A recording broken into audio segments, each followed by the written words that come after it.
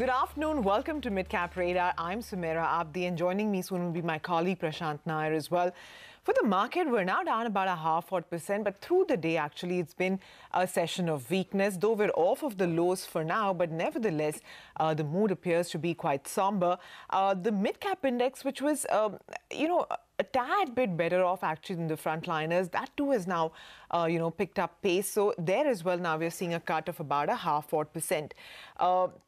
In terms of the market breadth also, if you look at it, there are almost 2 stocks which are declining on the NSE as against every stock that is advancing. So that as well remains a factor which is worrying, and it just goes to sort of show you, the mood in the market. But in terms of what's not doing well, of course, the big loser right now on the index is Yes Bank. So that's now down about 2.5%. But Reliance, TCS remain the big worry spots. But first up, these are our top stories. The market is marginally off the day's low, but still in trading weak on rising crude oil prices and continued border skirmishes. Losses in heavyweights, Reliance and TCS weigh. Crude sensitives, Asian paints, oil marketing companies also under pressure. The mid-cap index also falls in line. The Dr. Reddy's stock holds up in an otherwise weak market after the US FDA lifts the warning letter at the Duvada unit, changing its status to voluntary action initiated. Yes Bank, though, comes under fire from RBI for disclosing details of the confidential risk assessment report. The Jet Airways stock surges on continued debt reduction plans. Sources tell cnbc TV 18 that the company is planning a rights issue to raise about 4,000 crore rupees. And there's relief for the Anil Ambani-led Reliance Group. Management reaches an in-principle standstill agreement with over 90% of their lenders, under which they will not sell any of the shares pledged by the promoters till the 30th of September. An SBI chairman says current model of promoter funding via pledging of shares needs to be re-looked at. Banking industry veterans add that refinancing promoter loans over the next 15 months may become a challenge.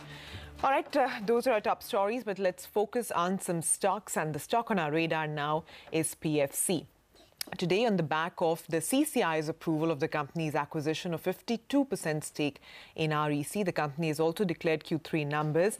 So to discuss all of that, joining in now, we have Rajiv Sharma, the chairman and MD of the company. Hi, sir. Good afternoon.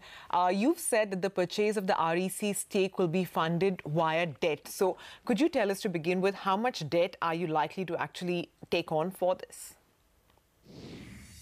Quantum, we can't tell you at this moment, because final call will be taken by the committee chaired by Honorable Finance Minister. But broadly, we are working on this deal. We will fund this deal through debt from the market and from our repayments from our existing assets. Okay. So you've indicated that the acquisition will impact your capital ratio, but you will also look to address this.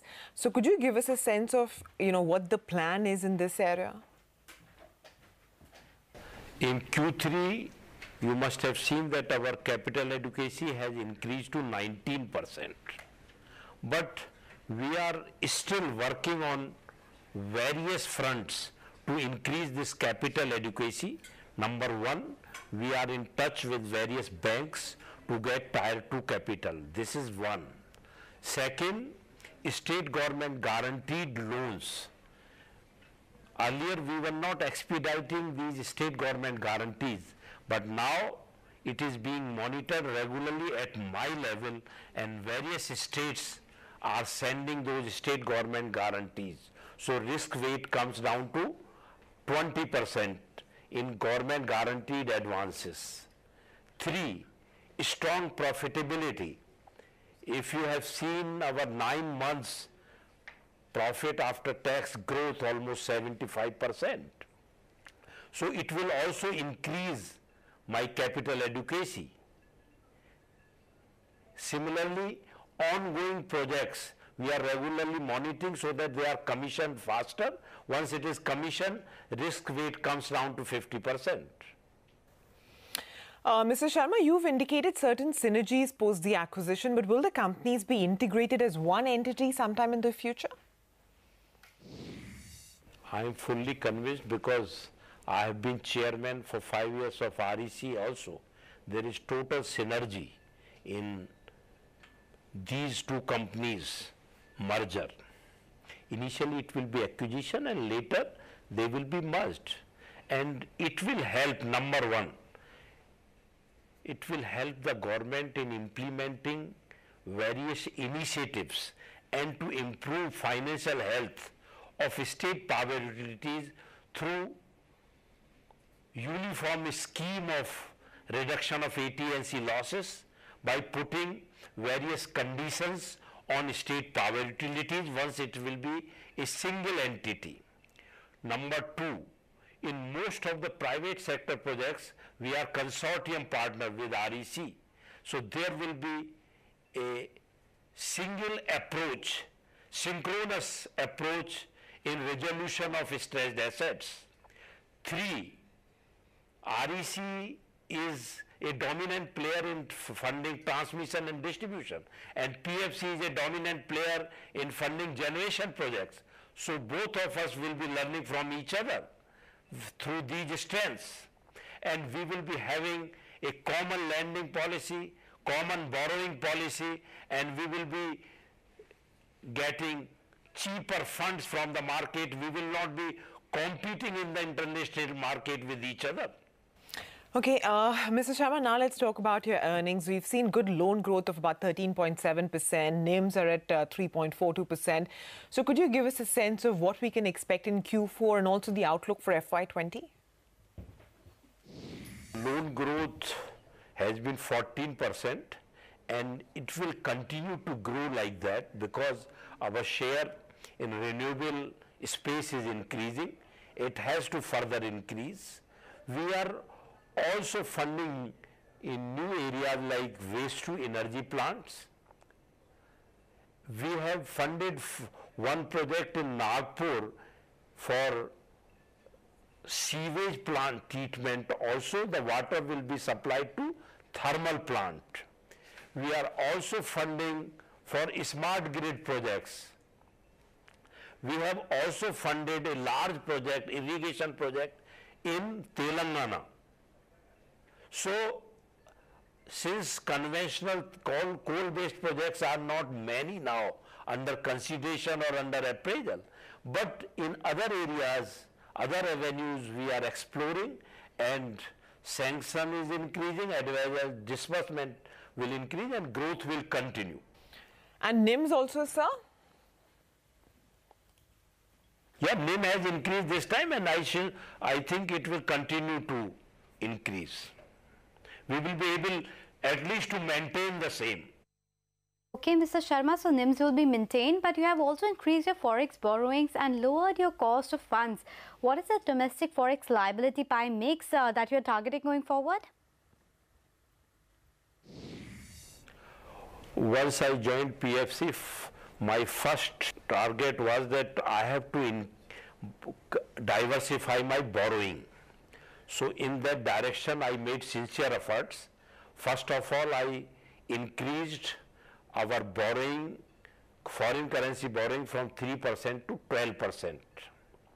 Second, for many years, PFC was trying to get 54EC capital gain tax bonds.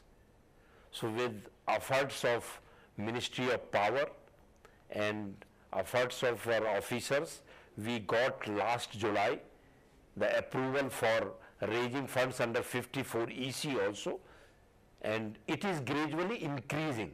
So it's a cheaper fund, and around 500 crores we are getting through 54EC now. And from banks also we have increased our borrowing because this bond market is a little tight, but we have various options available in the market, and I am sure with our continuous efforts and endeavors, we will be able to reduce our cost of fund as we have done already. Our yield has also increased, and the spread has also increased to 2.68%.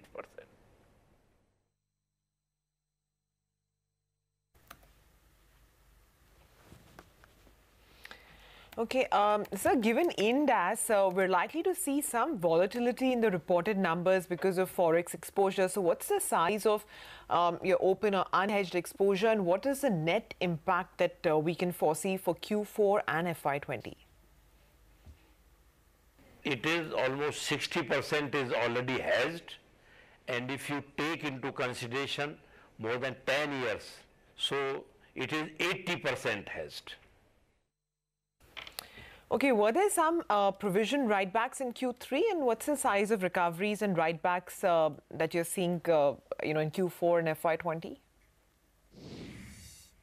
Yeah, you rightly mentioned that 52% provisioning has already been made, but we are getting a positive response from the market for resolution of stressed assets.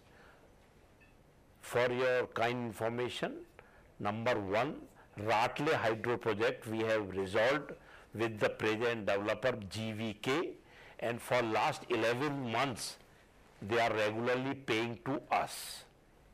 And next quarter Q4 we will be able to reverse around 600 crores provisioning on this account. This is one. Second is Dense Energy and SIGA. We have received good offers. We will be recovering 100% of our principal. So we have to run Swiss challenge on this offer. Similarly, in SR transmission, we are likely to get 100% principal. We have already finalized this resolution of GMR Chhattisgarh. Our board has already approved, and this under Sashakt also, now 66% lenders, if they come on board, we will be able to resolve this Amravati project of India Bulls. We have already run this Swiss challenge, and we are likely to get a good rate. Okay, so Mr. Sharma, you're mentioning a lot of accounts like JMR, JVK as well as ESA. Put together, how much do these add up to? Very difficult to quantify, but I am sure at least 50% of the stressed asset we should be able to resolve within next 3-4 months. Conclude, I would say. All right, Mr. Sharma, we leave it at that for now, sir. Thanks very much for joining in. So that's a confirmation coming in from PFC that the REC deal will be funded via debt. And also this will be dealt with through the repayments from their existing assets. But quickly, we need to take check of what's happening in Europe. The markets should have opened by now, and my sense is that the opening would be positive given the hope that's floating around the US-China trade deal. Remember, all of last week, there were some positive developments there. There are some indications that perhaps the deadline could be pushed back a little bit. The teams will meet again this week. And around those hopes, European markets opening a tad bit in the green, though the FTSE is just about tepid. We'll take a quick break, come back with more in a bit. Stay tuned.